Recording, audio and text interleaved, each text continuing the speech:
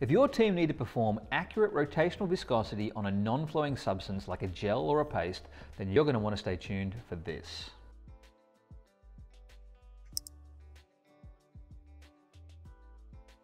Hi, my name is Andre from the John Morris Group, and if you don't want to miss any of our regular content, just subscribe to our channel and push that little bell button right next to it. That way you'll be notified as soon as we bring you new content. But today we're looking at viscosity measurement for non-flowing liquids. That is rotational viscosity, and traditionally that's done using either a cylindrical or disc spindle depending upon the expected viscosity of the sample. However, when it comes to viscosity measurements of non-flowing materials such as gels, pastes, creams or yogurt, the use of a traditional R or L spindle gives artificially low results, and that's because the material slips away from the spindle, creating air cavities, resulting in partial measurements only. The problems associated with non-flowing materials can be overcome by using a special type of spindle called a Tbar spindle. Now this spindle has a specific geometry to work with these types of materials, and when used in conjunction with a drive unit called a HELIPRO, the viscometer moves vertically up and down at a desired speed to ensure the sample keeps consistent contact with the spindle, thus avoiding the formation of cavities during the measurement.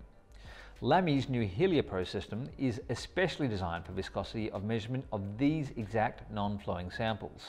The complete setup comprises of a set of 6 Tbar spindles in a carry case with a holder for the Tbar spindles, and it also includes a motor stand and drive unit like this one right here.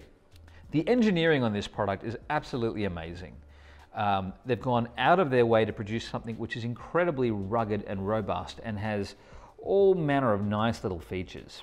So these are the 6 spindles and the chuck, and you can see the chuck is again a beautifully machined all metal component, and the T-piece goes in the top like this, and then you just tighten it. And like all of the LAMY viscometers, it has an easy to put in, click into place adjustment. I just wanted to show you a couple of features about this though. You've got so many ways that you can actually adjust this heliopath stand. I love the fact that on the side here, you've got an adjustment so that you can make sure that wherever you set the bottom of this particular unit, it won't contact with the bottom of your sample jar. Now that's really important for these kinds of measurements, because you don't want the bottom of the Tbar to actually ever touch the bottom of the sample measurement jar. Plus on the back you've also got these little lugs that are adjustable so that you can set the maximum height and the minimum height. And it's got these little micro switches right here, which you can see, and that tells it when it reaches the top and when it reaches the bottom. So as soon as the micro switch on the top or the bottom make contact with the top or the bottom limiting position, the HELIPRO stand will reverse its direction. It doesn't look like it's moving that quickly, but it actually is. It's moving at the defined agreed method speed. And you can get an idea that it is moving. If you look closely here, you'll see this is getting narrower. And as soon as the micro switch contacts with the top limiting position, which is completely adjustable, you'll hear it click and it'll change direction. There she goes.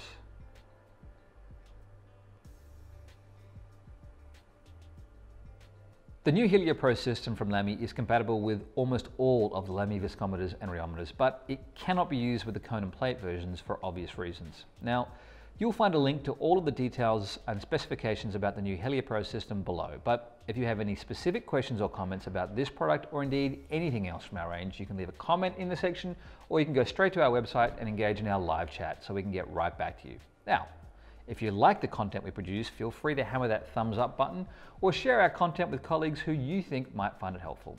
Don't forget, John Morris is here to help you succeed with technology. Thanks so much for watching, and bye for now.